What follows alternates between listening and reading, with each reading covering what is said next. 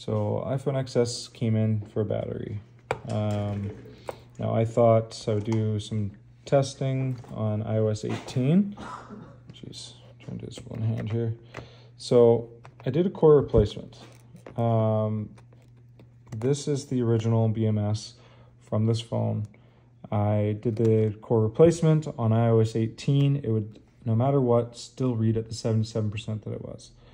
I then put in another battery from another iPhone XS, and I had done a core replacement on this one as well.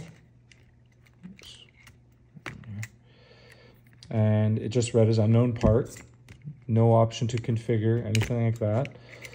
So I ended up having to downgrade the XS back to 17.6 to get the battery health to update. So for batteries, iOS 18, we still need a solution. Yeah, that's I mean, it's some good news for 12 and up, but it appears these older models, XS, XR, 11, 11 Pro, 11 Pro Max, this might not be an option for batteries to reconfigure. So I'd love to be wrong on this and somebody tell me otherwise, but that's what I just found doing some testing here.